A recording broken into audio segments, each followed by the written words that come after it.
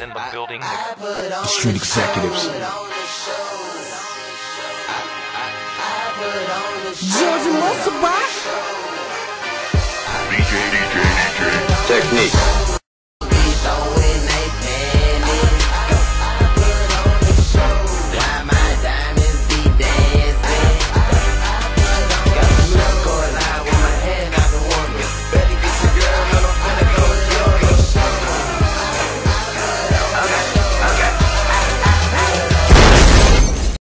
What's happening, everybody? Of course, it's your host, Young Brink. You're tuning in to the #1 music show in the Mid-South. The number one BrinkTV. show. That's right. Now, right now, we got a special friend of mine, one of my big homies, one of my inspirations. Rich Kinfolk, Kia Shine. What's going on with you, dog? What's going on with you, man? You all right? Hey, man, I'm good. First of all, thank you for coming on my show. Man, thank you so much for having me, man, and giving me a soapbox to be able to speak to the people. I believe, like, every opportunity to be able to promote yourself as an artist or a producer, as a CEO, you know, you should do that. And I've been seeing you doing your thing with the TV show, and, you know, you've been running strong, man. And props to you, man, of keeping an avenue for the underdogs to be able to have an opportunity to be able to speak through, too.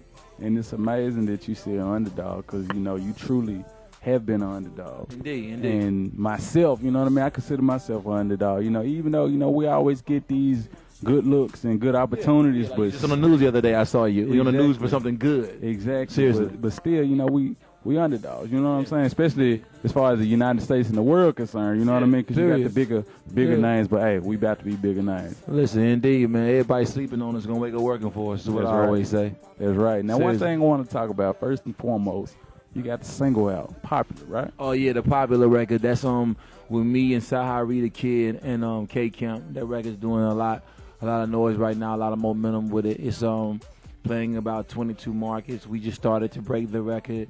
Atlanta's on it heavy, Memphis is on it heavy, and there's a video in the works. So shout out to Sahari and K Camp. That was a good feature for them to pull me on, and you know, and the record is definitely starting to react in the clubs and in the streets, and it's gonna be on my new project that I got coming out for July 4th. So, you know, you can look out for that. Okay, you got a title for the project yet? Or what? Yeah, it's going to be No Does, No Ceilings, and No Feelings. Okay. Now, tell us a little bit about the producers that you got on this project. Well, as you know myself, you know, I definitely am a producer in sorts, but I definitely am featuring work from Dirty Fresh, who produced it, Respect My Fresh, and Not Me Everywhere, and Ton of Frames and all that. Of course, I got the home team on it, him and Tommy Rich is on it.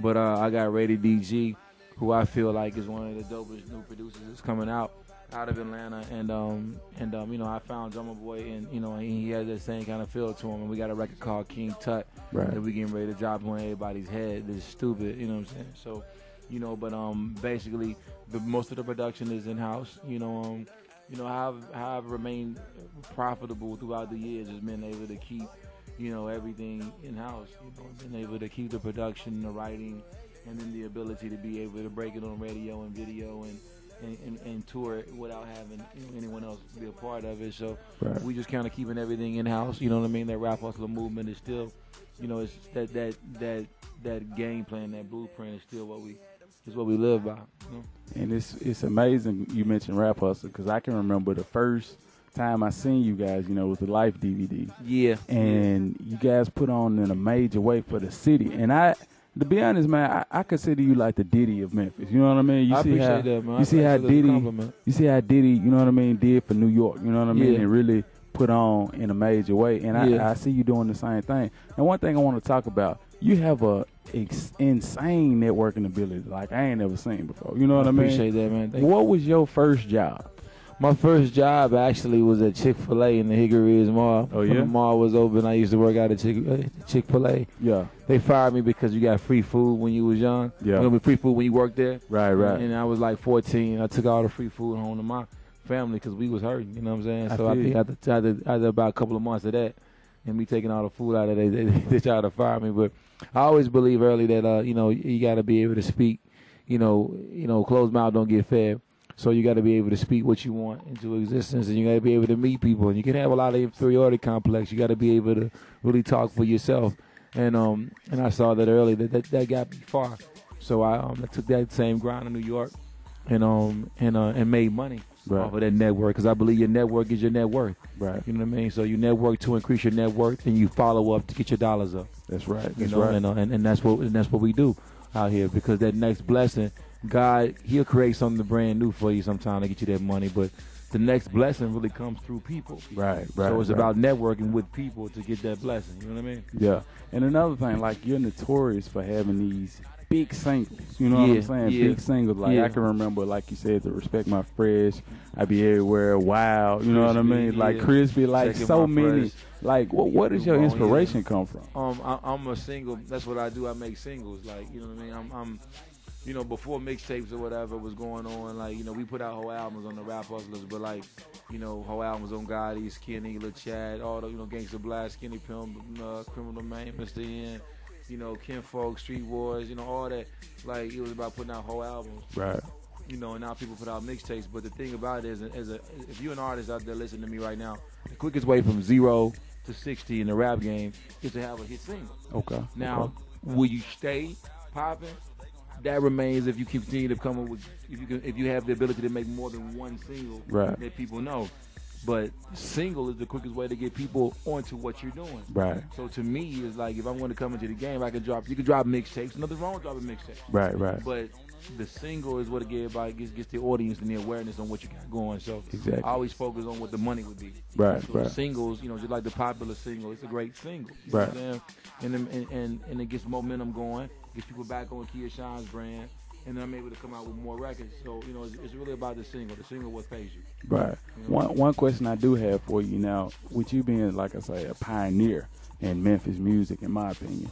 Now, you came out at a time where the music scene was different. You know what I mean? Of course, I'm young, but I remember the different eras of Memphis music. You know what I'm saying? I remember the Lock 'em in the Trunk era. I remember the Tear the Club Up era. You know what I'm saying? And then the whole, like, TVs on stunt. You know what I'm saying? See, the TVs and the Rap Hustle situation was more of swag. Right. Like, we felt like Memphis is definitely hard. Memphis is definitely street. And Memphis is definitely soulful. But Memphis is also very swaggerful. Right. And I felt like that part of Memphis wasn't being shown. Like, you know, we wasn't just at the time when I started coming out, Hustle and Flow, and that whole look was what everybody was pushing. Right. But the fly stuff, like, you know what I mean, it's like we were selling beer. Right. But nobody wanted to sell the Memphis champagne. Exactly. So I felt like I could come with that champagne, you know what I mean, and bring more of that fly, give money, Memphis swagger to the play, you know what I mean? And, you know, and I know my D-boys and my street folks listening to me right now, they stay in the polos and clothes and all that. Exactly. That's a part of Memphis culture. Right. So we've been fly, we've been fresh.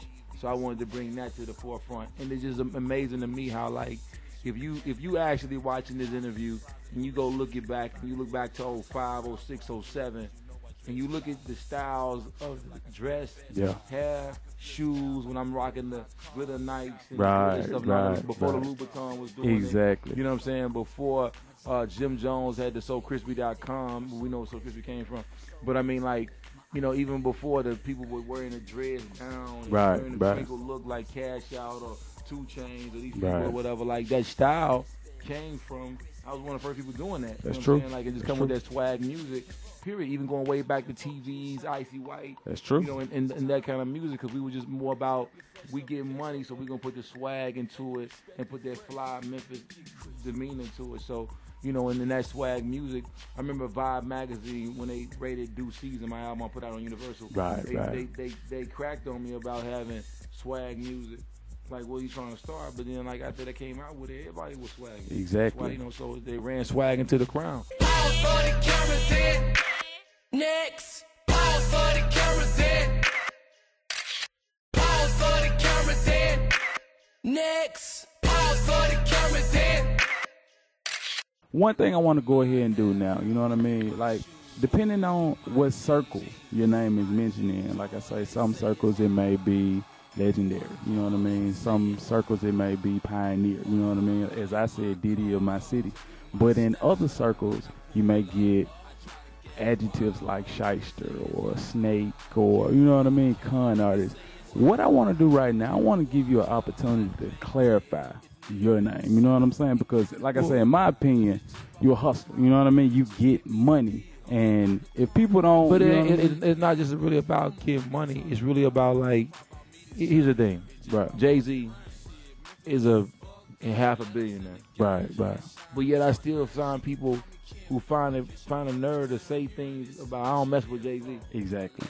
But he only $500 million. Right. LeBron James, a great basketball player, 2-time NBA champion. Right. Yet I still have people that tell me every day that they don't think LeBron is the thing. Exactly. If 1 million people love you, there's 1 million people that hate you. It just depends who you ask that day. Right.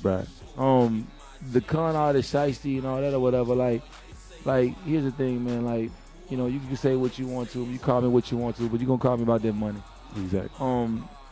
You know, as far as if I try to do business on a professional level, on a high level, you know, I compete on a high level when it comes to music, when it comes to business. Right. You know, you get some people who understand the business. Right. And then they go out and they say he's trying to do this and that. Exactly. Like, but you don't, just because you don't understand the business. One thing I learned about you know what I mean, you're big on paperwork. Yeah, like it's business, it's paperwork, it's money. And that's where they a lot misunderstand. Of people, they can say what you want to, but make sure the check is made out to Nakia Coleman. Right. You know what I'm saying? Like, at the end of the day, like, it's about the business. This is the music business. This is not just about the music, it's about the business. A lot of you people out there who say the negative things don't know the business. Right. So you have to be on your business in order to be able to relate and conduct business with me. Read. You know what I mean? So, Read. you know, but I don't take time with the negative. Right. If you take your time and tap into the negative, you will pull down into it. My thing is about positive energy and chemistry, man. Like, you know, I've been doing this 16 years. Right. That's how I feed my family and my kids. Right. You know what I'm saying? And my thing is like, God has blessed me to continue to do it. So, you know, if the things that the negative people say were true, I wouldn't be able to keep doing what I'm doing. That's true. So, you know, I speak with my actions. Right. I don't do nothing but hush. Right. I just hustle until something happens. Yeah. You know what I'm saying? That's what I do. Yeah, and I still, everybody sleeping on me, gonna wake up working for me. I just continue to keep working. You know, from being a writer, producer, radio host, to being a consultant, to being an artist. You know, to just like it's about business and being a businessman and putting good energy and chemistry out there. On none of my records am I telling you to go rob, kill, steal, sell dope and all that. I'm not telling you that. Right. On my music and what I represent, you follow me, is all positive. It's all positive. Family, feeding families with this music. Right. Kinfolk. You know what I'm saying? That's what's going on, like breaking generational curses. Exactly. You know what I'm saying? Like exactly. actually doing something to change the lives of others. Right. And if you want to be great, you got to ask yourself, who have you made great? Right. So look at my resume. Okay, Yo Gotti, no matter what the situation, I gave him life. That's right. You know what I'm saying? That's right. Literally with that live CD. That's right. You know what I'm saying? Like, you know, and then 5 Star Chick, which was my producer, High Rod, and he signed with me. You know, I ate off that record.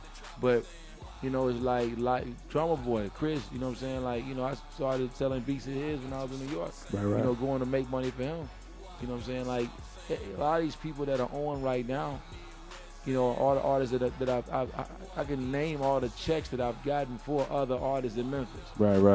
All the money I've made for other people. Right. So, you know, sometimes I feel like, you know, the comments are just not necessary when I look at my track record and see how many things I've helped and how many people that I've helped out of the city. And be great. It's kind of like how you said, you know, if things were true, then you wouldn't still be. I didn't want to still be saying? around. Exactly. But one thing I always say, my motto is make something out of nothing, and that's something that you definitely did. My dad told me that before he passed, man. He passed. My dad and my mom passed of cancer over the last 2 years. Right. And in that, was one thing he told me he was very proud of me of, just being able to make something out of nothing. Exactly. You know, I'm from Fraser, man. I'm from Greenbrier. You Right. know what I'm saying? Like, you know, the making somebody yourself with music is like a lottery almost. Right. You know what I'm saying? So it's like to be able to do it repeatedly and make something out of myself, man. I mean, like, you know, to me, you know, I've already won. You know what I'm saying? Exactly. You know, so I just kind of look at it like that. But I continue to want to rep the city and put a positive life out there and just be able to, like, really bring another brand and bring other people up in the process. So I've always tried to help my city and you know, anybody that say anything different or whatever. Really, like, you really a hater. Yeah. Like, honestly. So this goes out to everyone with your negative thoughts and opinions about Kia Shine. you can forget it. You see, you know what I'm saying? This I guy mean, is really putting on. Just do the research. You know, just look at the numbers and look at what's going on. You know what I'm saying? Like, so when I look at that, I just say, you know, I just got more work to do. I'm thankful that I'm not where I was, right, but I'm not yet where I want to be. Right. So we acting. We got consulting companies. We consulting. You know what I mean? We helping the younger dudes come up and get their money. You know what I'm saying? And you're gonna talk to a couple young guys tonight that's doing their thing, that's on the way up or whatever. Like, you know what I mean? But you know, I'm always bringing checks to people in Memphis. You know, a lot of checks y'all don't even know about. You know what I'm saying? A lot of things that you don't know about. But I'm always when I call your phone, it's gonna be about some business and about some money. That's right. You know what I mean? You ask Dolph, you ask any of these guys out here that's doing it. Right. You know what I'm saying? Like what I'm about, and they see it. It's about speaking with my actions and making money and making moves and connecting these dots. And that's what I do out here, man. You know what I'm saying? Now, you mentioned acting. Now, when we go see a Kia Shine movie, man, I got to see something. Listen, you're going to see a sitcom first. Okay. I play a producer named Deuce. It's called Gals. It's coming out next year. I'm going to leak the joint. You know what I'm saying? I might even send you the clip so you can show the clip of me acting to everybody. Y'all can see me clipped it. I'm going to let y'all see this clip of me acting in this new sitcom. Terry Vaughn is in it. A lot of famous black actors is in it. Y'all see me doing my thing in that. You know, but like on top of that, you know, I'm just being a dad and being a father. You know, just had a new baby. Right, I mean, shout out to Jordan Kingston, he's 7 weeks old. Congratulations. You know, shout out to Jameson, he's 3, Jordan, he's 6. Excuse me, Jackson, who's 6. Jackson, Jameson, Jordan, choose one. Nicholas, you know what I'm saying, and my son. You gonna have a Jackson 5, man? What's up? And then I got Kennedy too. She in Memphis, so you know, we just feeding family through this music, man. You know what I mean? Just getting to it, man. Just being blessed. Dig that. Now, like I say, man, the Facebook, the Twitter, Instagram, all that gets on. Listen, hit me up at I got a new deal under a new name. Y'all about to hear about this thing. It's called Pharaoh Belafonte. Pharaoh, you know, that's what we own, man. Like, you know, we was a Pharaoh mind state, you know what I'm saying? Most definitely. Pharaoh Belafonte, it's like some crossover top 40 music. The tape comes out July 4th, Queen Things, you know what I'm saying? Pharaohs and Festivals comes out July 4th. But then Kia Shine's dropping, you know, ceilings, no doors, no ceiling, no feelings, July 4th too. So you have all those, you got me being like crossover me with being Pharaoh Belafonte, and then you got Kia Shine, so you got both of those things coming. But Dirty Shirley is the first video from Pharaoh Belafonte. I'm going to give it to you. You can drop it on there, let y'all see some different music, because I'm going into different lanes and different genres with the thing. But at the same time, we doing Kia Shine too. And, you know, I got several features coming out with that. Y'all hear about this record, King Tut, Popular's out there, Bounce That Ass with SMG. It's a lot of good records y'all about to be hearing for the summertime. So, you know, you see me out there riding around with no doors and no ceilings in that Jeep, going down the street or whatever, man. But, you know, it's just, you know, we working, man. We working and we being blessed. You know, Dirty Fresh got his project coming out. You got Tone Yates doing his thing on the producing and also the studio and all that too. So, and he got his She Mad single going. You know, I'm still affiliated with everything that's coming up out of Memphis. You know, whether it's getting them on my radio show and getting them played, or like, you know, getting and that's deals. Sunday nights, right? That's Monday nights, Monday, 7 p.m. to midnight. You can watch me. You can listen to me on High 107 every Monday night, 7 p.m. to midnight. You know what I mean? Okay. So, you know, it's just, you know, your kinfolk out here working and making moves, making power plays, and just, you know, saying grind different day. I can't take a day off. I want the payoff, man. You know what I'm saying? So we out here. That's what it is. And another thing I got to say, man, you need to be a motivational speaker. I hope I motivate the people to get out there and, like, you know, and do something with your life, because at the end of the day, you can say what you want about me, but for 16 years I've been making money out of music. You know, doing what I love to do. That's right. Doing what my dream is, you know what I'm saying? Like, and a lot of people that make comments don't really actually do what they love to do. Right. You know what I'm saying? You're not fulfilling your dream. You're not fulfilling your thing. So, you know, but we're going to talk about that. The positive people out there that's watching BrinkTV. That's right. And they're supporting him as an underdog in his TV show, watching every week, getting his numbers up, and just supporting somebody that's trying to do something that they believe in. Memphis needs to be able to stop with the negativity and start more positive, being more positive. You know what I'm saying? Like, that's the problem out here. Like, everybody's so negative and ready to just not help somebody when it's like, you know, you can't get anything in your hand if you got it closed. You got to, like, give a hand, you know what I'm saying? Right. And that's what I've always do. I've been able to assist the city of Memphis, you know what I'm saying? Like, you know, I support the town. I was at Freeway today, yeah. You know what I'm saying? I support the city, you know what I'm saying? Also, there's a TV show that's going to be coming here by BET Centric. We're going to be filming in July. It's going to be a whole 2 hours music special about Memphis, and I'm executive producing that with BET and BET Centric. So look out for that too. You know, we make big moves, we make power plays, but at the same time we keep it humble so we won't fumble. Right. You know what I'm saying? We keep it eye level, because without y'all, it ain't no me. Without opportunities like your TV station doing what you doing, your channel doing what you doing, your show doing what you doing, people don't get a chance to see the real deal. That's true. You know, That's so true. I appreciate you in the soapbox to being able to speak to the people of Memphis and your viewers that respect Kia Shine Fresh. You know, I'm going to keep being there where, you know what I mean, and we're going to keep being blessed like we be blessed and staying fresh like we be fresh. And everybody sleeping on us going to make it working for us. And I got to get that all right just one time, man. All right, That's what it is. Indeed, man, indeed. Continue to support the big homie. Like I say, I support him, you know what I mean, wholeheartedly. Thank you so much, man. Hey, thank you for coming on my show.